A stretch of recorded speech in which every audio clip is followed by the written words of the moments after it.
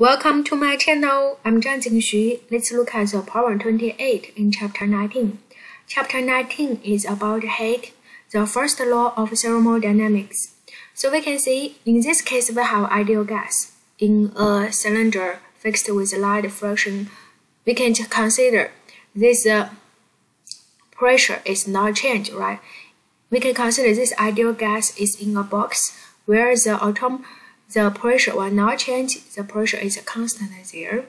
Tell us if we input the heat, this Q, 1250 kilocalories into this gas, and the volumes is increased slowly from the 12 to 18.2. So we can find the delta V at there and Q at there. Ask you first one, the work done by the gas. As we learned in our textbook, the work done by gas at a constant pressure is P times delta V, agreeing for the ideal gas. So in this way, we can write the work equal to P times delta V, input known quantities, get the answer there. The next one, we need to find the change in the internal energy of the gas.